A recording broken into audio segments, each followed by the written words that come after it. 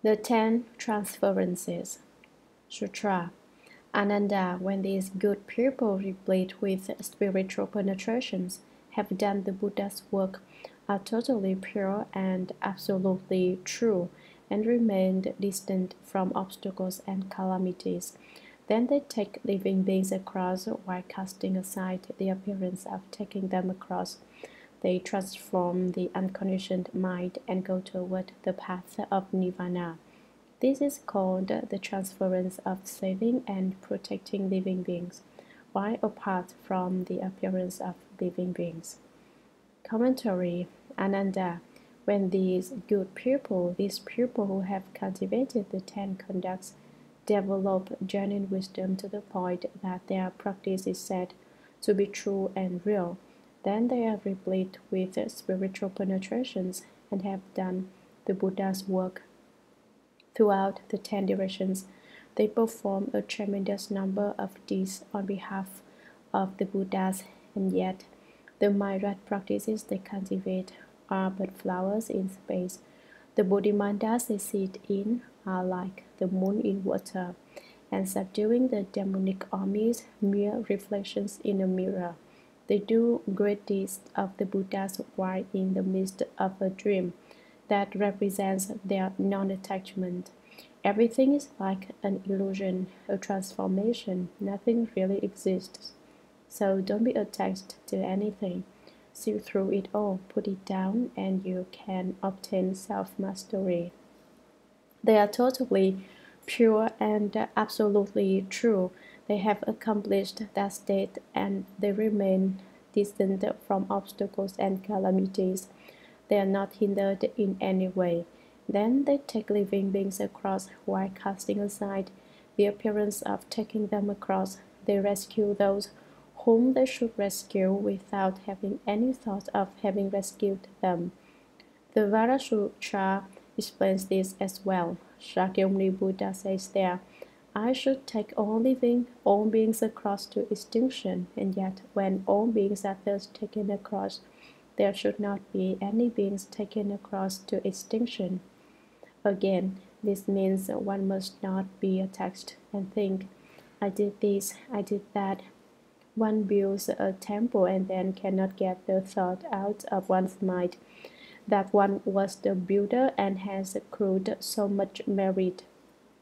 That is to still have an appearance left.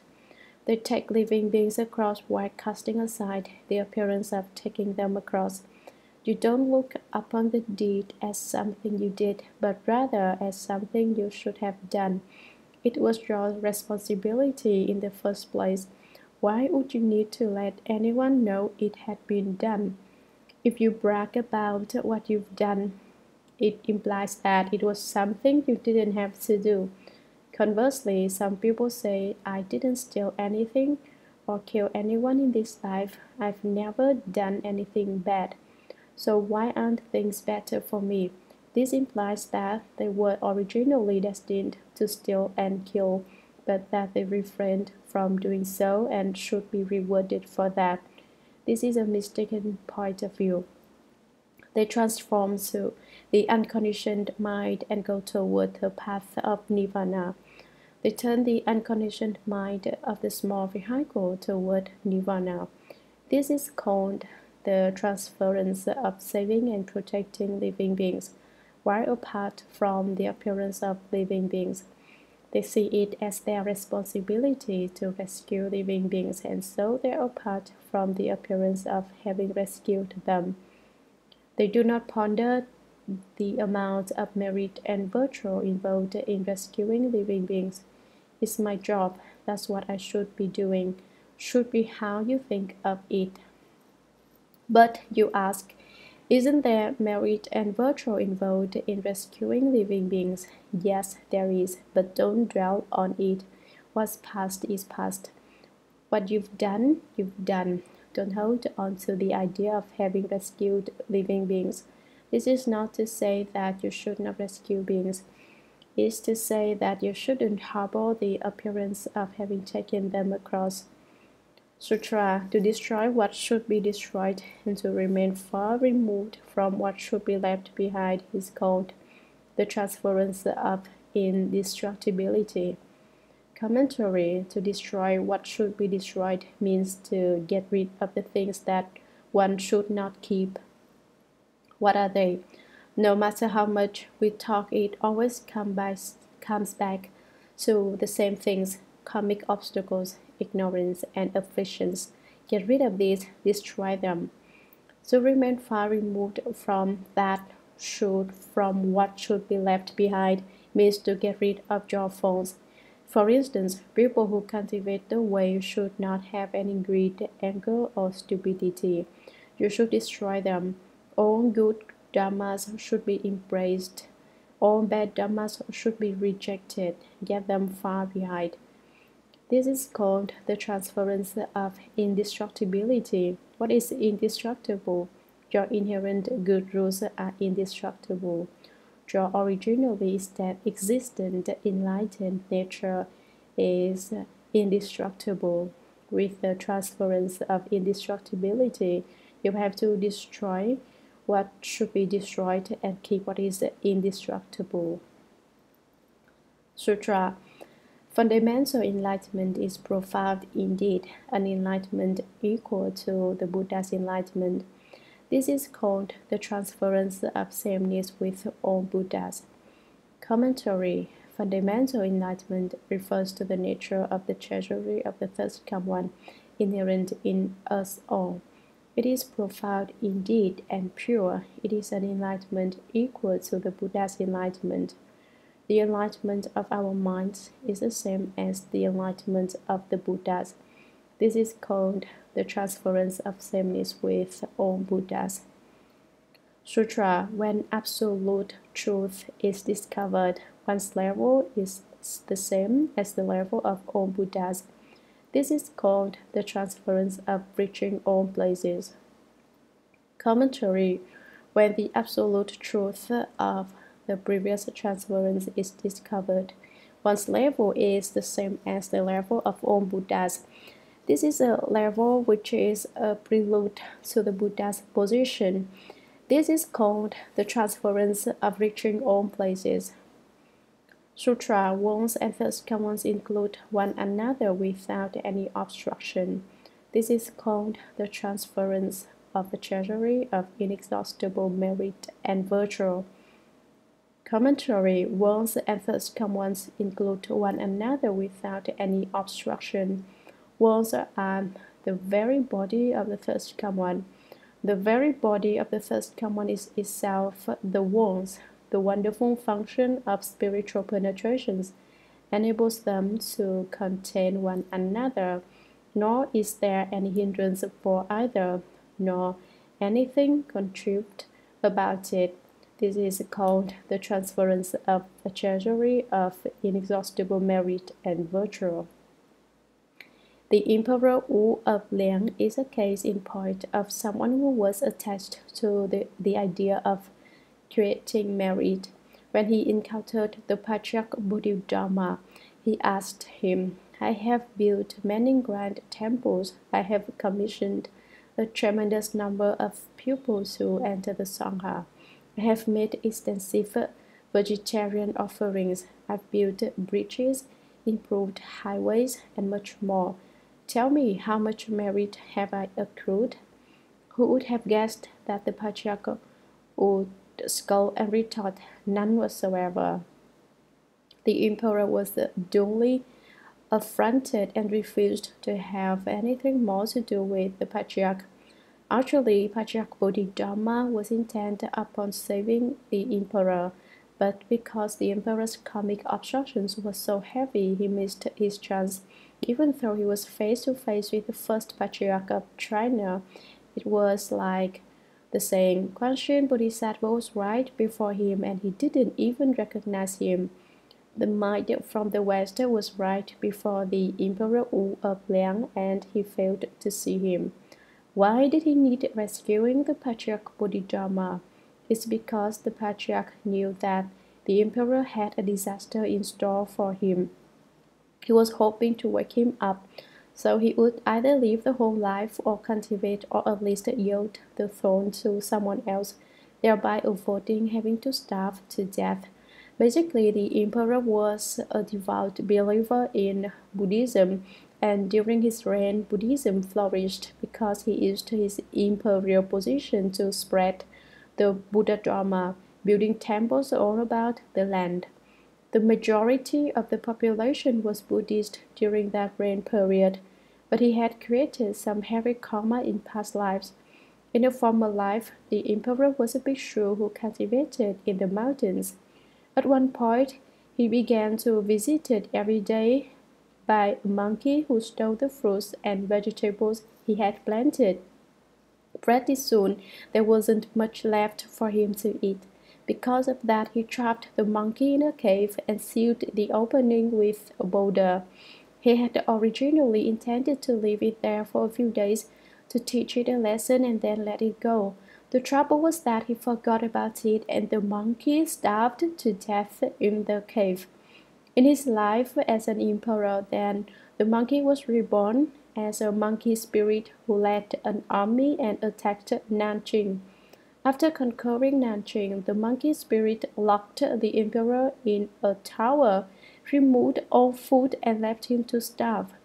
The bhikshu's retribution for having starved a monkey to death was that the monkey returned in a later life when the bhikshu was an emperor and starved him to death. Patriarch Bodhidharma saw that the emperor had amassed a lot of merit and virtue, and he thought that the emperor might make use of the merit to lessen the offense. But in order for that to happen, the causes and conditions had to be right as well. That's why Patriarch Bodhidharma was so severe with him. But the emperor thought himself a mighty monarch to whom a penniless monk had no right to talk in such a way. So he shunned the patriarch. Although Patriarch Bodhidharma wanted to save him, there was nothing he could do but leave, since the emperor would have nothing to do with him and did not seek to be saved. In the end, the emperor starved to death at the hands of the monkey spirit. Sutra, since they are identical with the Buddha ground, they create causes which are pure at each and every level. Brilliance emanates from them as they rely on these causes, and they go straight down the path to Nirvana. This is called the transference of following in accord with the identity of all good rules. Commentary. After the Bodhisattvas have reached the accomplishment of the previous transference of a treasury of inexhaustible merit and virtue, then, since they are identical with the Buddha ground, they create causes which are pure at each and every level. At each level along the way, they give rise to causes which are clear and pure and undefiled.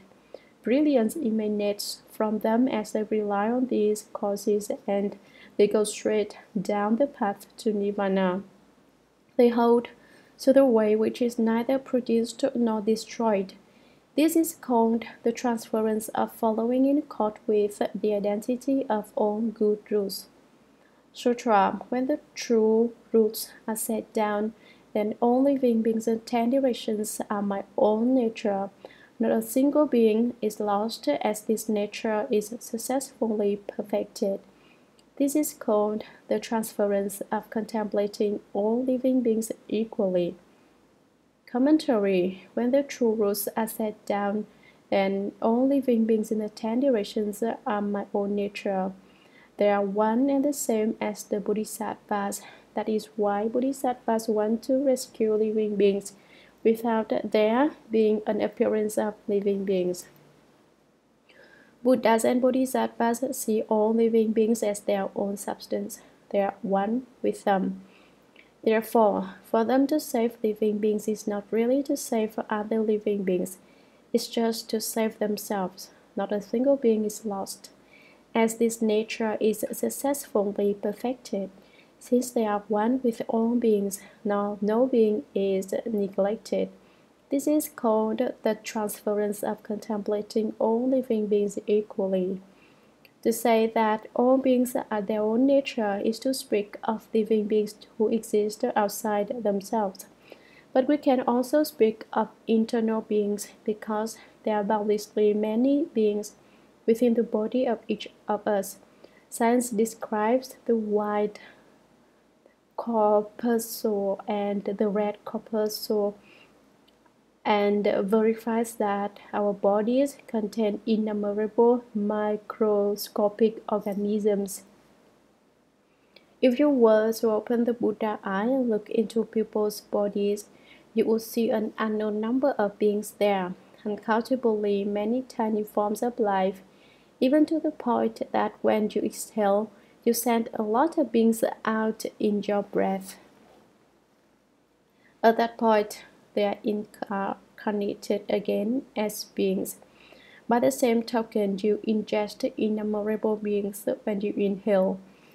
So it's pretty hard to draw a clear line between being a carnivore and not being one. If you get down to the subtler aspects of it, here you are taking life with every breath, and that too is a form of killing if you do it with murderous intent.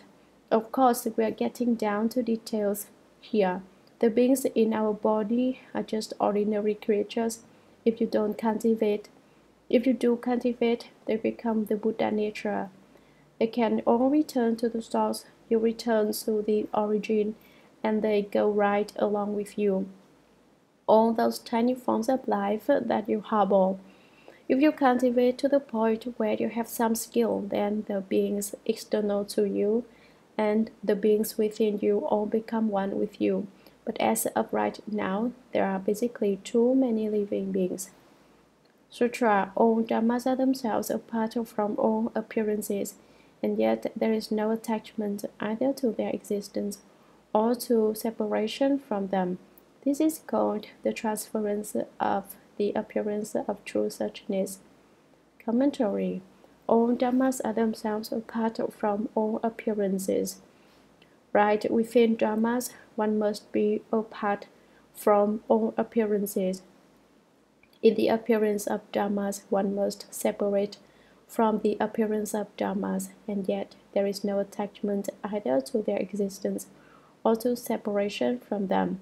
This is called the transference of the appearance of true suchness. Sutra, that which is thus is truly obtained, and there is no obstruction throughout the 10 directions. This is called the transference of unfettered liberation. Commentary. One definition of true suchness is that which is thus being truly obtained. It is also described as wisdom which is thus giving rise to principle which is thus. When that is obtained, there is no obstruction throughout the 10 directions. You can roam throughout the Buddha realms of the 10 directions without any hindrances. This is called the transference of unfettered liberation. Nothing is tying you up, you are free. Sutra, when the virtue of the nature is perfectly accomplished, the boundaries of the Dhamma realm are destroyed. This is called the transference of the limitlessness of the Dhamma realm. Commentary. Before the virtue of the nature is perfectly accomplished, before you have become one with the Dhamma realm, you do not even know the boundaries of the Dhamma realm. When the virtue of the nature has been perfectly accomplished, and you become one with the Dhamma realm, then you know the boundaries of the Dhamma realm. But since it still has a boundary, you have not yet reached the ultimate accomplishment. Now, when the virtue of the nature is perfectly accomplished, the boundaries of the Dhamma realm are destroyed. Even the Dhamma realm is empty.